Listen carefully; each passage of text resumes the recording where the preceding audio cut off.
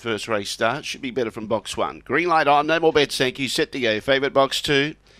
Away, began only fair Towley, but it's mustering now and beginning a lot better was Victor Susie. Keeps the favourite out running to the first turn. Towley went to go underneath, did get through, got underneath Victor Susie and took over as they go into the back straight. Pants Mullane starting to run on behind those, and you're right there.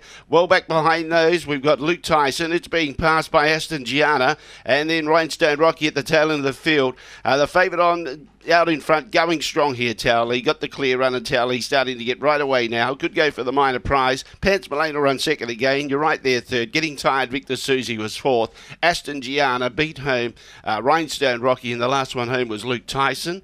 And the time, somewhere around about 31:30.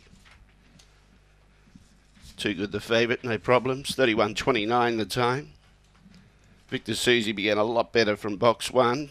And was able to keep the favourite out running to the first turn, but Towley was good enough to go underneath, take control down the back straight, and there was no pain for punters that took the short $1.45. And favourite punters start off on a good note, albeit very, very short, Towley, but